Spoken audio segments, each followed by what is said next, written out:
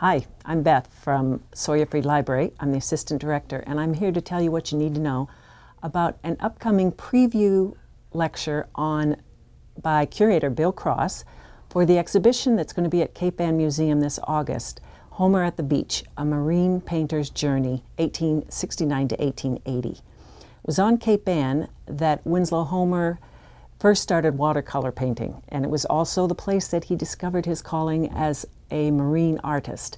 The exhibit will contain 50 original works and 45 contextualized objects from photographs to period fashion in order to give a close examination of the formation of this wonderful artist.